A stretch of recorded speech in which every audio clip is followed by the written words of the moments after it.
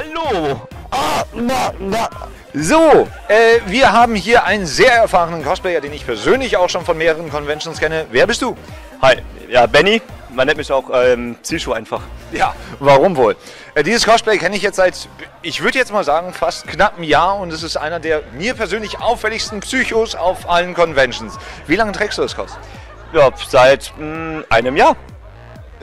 Es gibt ein Geheimnis an deiner Maske. Es ist ja nicht nur eine Maske, sie kann ja auch was. Magst du uns zeigen, was deine Maske kann? Also, mal schauen. Sprichst du mal? Oh, du singst. Sogar amerikanisch. Perfekt. Ich denke mal, das Ding wird es höchstwahrscheinlich nicht so zu kaufen geben, oder? Ja. Definitiv nicht. Also das ist Marke Eigenbau. Komplett. Alles, was ich mache, ist Marke Eigenbau. Perfekt. Wie lange hast du dran gesessen? Da ich dafür eine Gipsform gemacht habe, erstmal aus meinem Gesicht und die dann bearbeitet habe, waren das knapp eine Woche Arbeit. Und mit der Verkabelung und all dem, was da drin ist? Eine Woche Arbeit insgesamt. Insgesamt, in einer Woche. Ja. Wie kamst du denn dazu, ausgerechnet den Psycho zu machen? Ich habe Borderlands gespielt und da ich selbst sehr gerne Faxen mache, dachte ich mir, das ist der perfekte Charakter dafür. Perfekt. Du bist mir persönlich auf vielen Conventions aufgefallen, weil du eben mit deiner Maske, die dann selbstständig sprach, durch die Gegend gegangen bist und Faxen gemacht hast. Wie ist das für dich, so eine Convention? Ist das für dich eine Rolle oder lebst du das dann so? Also, es ist schwer zu sagen. Bei mir geht es einfach nur darum, ich bin auf einer Convention, um selbst Sachen zu sehen, Sachen zu erleben, aber unter anderem auch, um den Leuten zu helfen und auch ein bisschen Spaß zu bringen, weil auf einer Convention geht man, um ein bisschen Abwechslung in den Alltag zu bekommen. Und hey, man kann grummelig auf einer Convention gehen oder man sieht einfach irgend so einen Typen, der total Faxen macht oder jetzt hier mit The Little Elephant oder Benny Hill Show Opening rumrennt und fängt erstmal an weit zu grinsen und allein wenn ich dort dann grinsen sehe, das ist für mich wunderbar, weil dann weiß ich, okay, jetzt haben die wenigstens mal für ein paar Sekunden komplette Ablenkung von ihren kompletten Alltag und ihren eventuellen Sorgen. Also ich finde es perfekt, was du machst. Ich danke dir für deine Arbeit und danke dir für die viele Mühe auf den Conventions und bitte mach weiter so. Immer gerne, ne? Alles klar. So ihr Lieben, wir befinden uns nach wie vor auf der Yukon. Ich habe hier jetzt mal eine Gruppe von Cosplayern gefunden und wollte einfach mal das Mikrofon weiterreichen. Lang genug. Wir fangen einfach mal ganz links an. Wer bist denn du? Ja, also mein Name ist Nikolai Ziegner und ich komme aus der Ecke von Aachen. Und das war, ich bin jetzt, glaube ich, schon das 4. oder 5. Mal auf der Yukon. Aber die meisten der Personen, die jetzt hier sitzen, habe ich halt bislang nicht wirklich kennengelernt. Aber jetzt seit kurzem kenne ich sie jetzt, weil wir selbst auch ein Maid-Café eröffnet haben. Und ein Maid-Café und ein Host-Club mit dem Namen Fairy Floss. Und heute haben wir uns hier alle kennengelernt und ja, ich denke, das wird jetzt gut laufen. Die wievielte Yukon ist das jetzt für dich persönlich? Oh, ich hoffe, das Ding hast du überlebt. Es dürfte jetzt die 4. oder 5. sein sogar.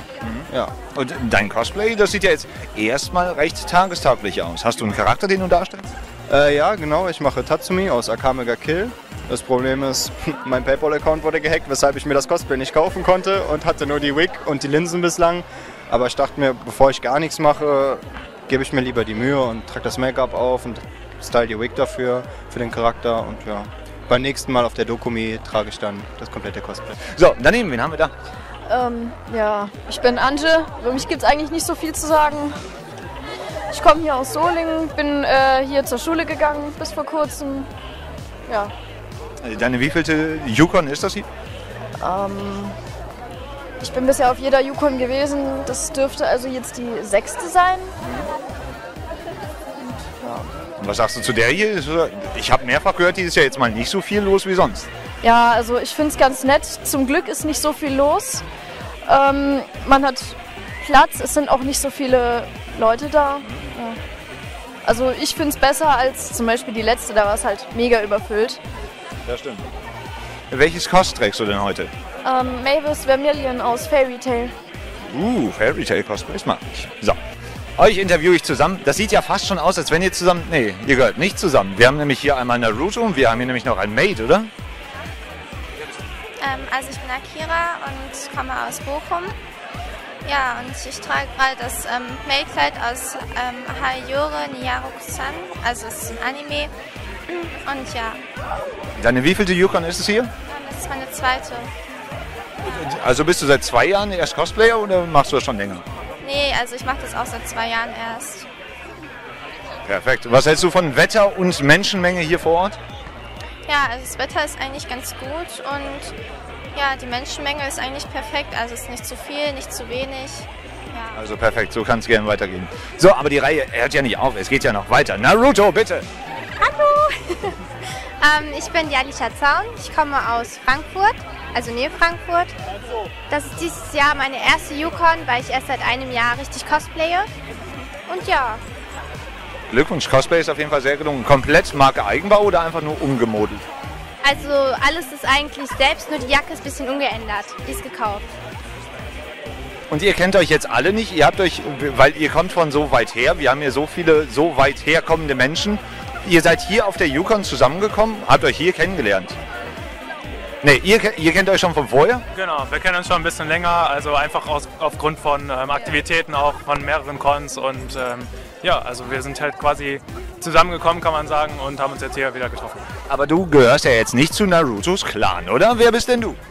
Also ich bin Alex, ich komme aus Oberhausen, ist nicht so weit weg. Ich cosplay Jahren aus Fairy Tail.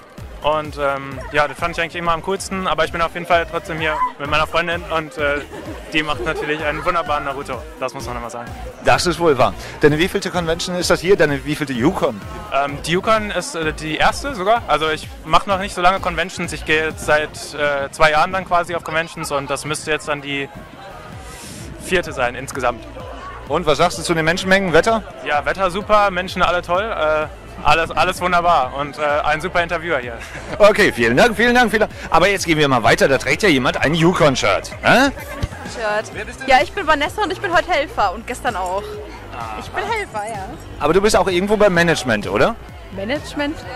Oder bist du Yukon-Mitarbeiter? Was bist du? Ich bin Mitarbeiter, ich bin Helfer. Worum kümmerst du dich? Also aktuell, ich habe jetzt frei, aber sonst kümmere ich mich darum, dass ich laufe Patrouille oder ich bewache irgendwelche Gänge oder was mache ich noch als Helfer? Ich war die Kasse, ich war heute Morgen Kassenschicht. Dann danke ich dir jetzt mal stellvertretend für alle Cosplayer hier erstmal für deine Arbeit. Ich glaube, ich kriege dafür nicht mal was, ne? Nein, das ist komplett ehrenamtlich, wir kriegen nur T-Shirts und freien Eintritt.